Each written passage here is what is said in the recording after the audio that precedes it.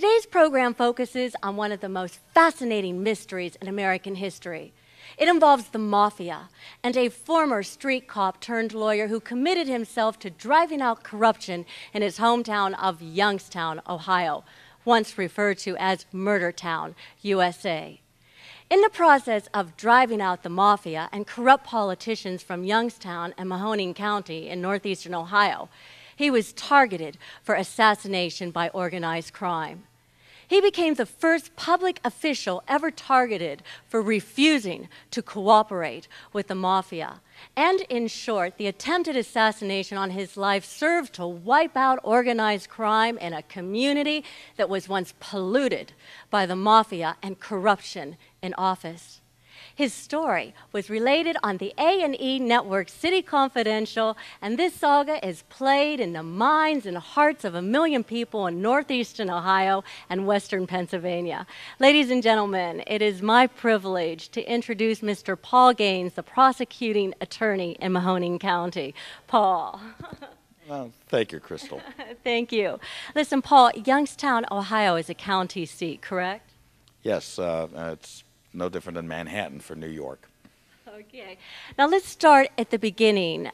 You were a street cop in Youngstown, Ohio, and then you went on to law school, correct? Yes, I attended law school while I was a Youngstown police officer, and the reason I went was because I was president of the police union in 1978 and actually played the role of an attorney in representing the officers with their various grievances. And you won by a scant 515 votes. So, and how did you feel election night? Well, it was somewhat anticlimactic. It's okay now we've won, what do we do now? But it felt good. And following your victory, what was going through your mind, and what were you hearing on the proverbial streets? Well, very shortly, actually shortly after I filed to run, we were hearing talk that if I would win, I wouldn't take office. After I won the election, the rumors became more prevalent that I would either be set up with a woman and cocaine would be planted on me, and, the fact that I would not take office. And under Ohio law, the only way I would not take office would be if I died or were killed. So we were taking that as basically physical threats. That must have been frightening. Well, it was cause for consternation. And as it turned out, all of what we were hearing, we later found out was actually true. So what happened? What happened next? I've been shot. Okay, do you need an ambulance, sir? Yes. Okay, I'm going to connect you with Boardman Police. Hang on. When I pivoted, the slug went through my left arm and entered my side and exited at my spine. He fired again. I thought he had fired twice, but he'd only fired a second time as I was going down. And I don't recall, after going down, the next thing I remember is waking up. Even though he later testified, the shooter later testified that he had pointed the gun at my chest to empty it into my chest, that I had put my hands up in a defensive posture, but that the weapon had actually jammed and he couldn't pull the trigger. But I have no recollection of that. Ladies and gentlemen, Mr. Paul Gaines, targeted by the mafia, a hero, a Serpico kind of character, rough, hewn, street cop turned lawyer, committed to driving out organized crime in Youngstown, Ohio. He did it, but it nearly cost him his life. Only in America, and only on the Kristal Hart Show. You can't listen to a ball game at 8 in the morning on the subway, but all you need is a copy of the Daily News to relive one courtesy of Bill Gallo.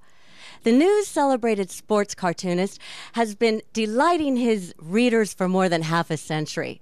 His inspired lines and squiggles have captured the mugs, personalities, and foibles of many of the greatest athletes of all time, from Yogi Berra to Muhammad Ali to Walt Frazier.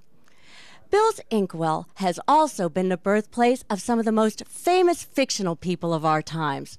People like Basement Bertha, Yussi, Bernie the Bulgarian, General von Steingraber, and others. Bill makes them so vivid that you almost expect to find them hanging on the strap next to you. And looking at Bill's sketches of them in the Daily News, of course.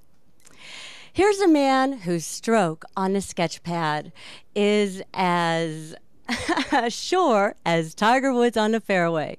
Ladies and gentlemen, Mr. Bill Gallo. Bill, hi. Let's start at the beginning. As a kid, were you into sports yourself? Oh yeah, I grew up in Astoria, Long Island, and I played ball, and I did what every other kid did. I had dreams of becoming a ball player, in fact, like we all did, and always interested in sports. That happens very early in life. I mean, I think that my father was a sports writer, first of all, so it was in my family. But the playing of it was just part of growing up. Arthur, you've been labeled the Bob Hope of baseball, especially during the Southeast Asia conflicts. You made numerous trips over to the Vietnam area for the Defense Department and USOs. Could you elaborate a little bit on this? Certainly. I was with the Mets at the time, and after the season was over, and the Mets weren't doing too well in those days, and I would call the Defense Department, and together with the USO, I would put together a group of baseball people, the biggest names I could find. At this point in time in American history, with this tragedy of horrific act of war that has happened here in New York City, do you see any negative impact maybe on the fans' participation or the fear of terrorism? Well, ever since it happened, I've always been very wary that something should not happen at the ballpark where you have 50,000 people. And thank God we've had great security here with the Yankees. George Steinbrenner has taken every possible precaution, and I know they've done so at other parks too. And well, you know, you just hope it never happens. You just hope it never happens. And we're at the Washington World Stamp Expo, where there are over 200 stamp dealers, 135 post offices are represented, and so if you're looking for a stamp and you can't find one, you're not looking very hard. The Postal Service this year is also trying to get kids stuck on stamps. So they've dedicated a whole section to children, and they have books and stamps and a lot of giveaways and t-shirts. It's really wonderful. We're going to take a little tour around. We're going to talk to a few people behind the scenes, look at some rare stamps. So let's go on a little tour of the Stamp Expo.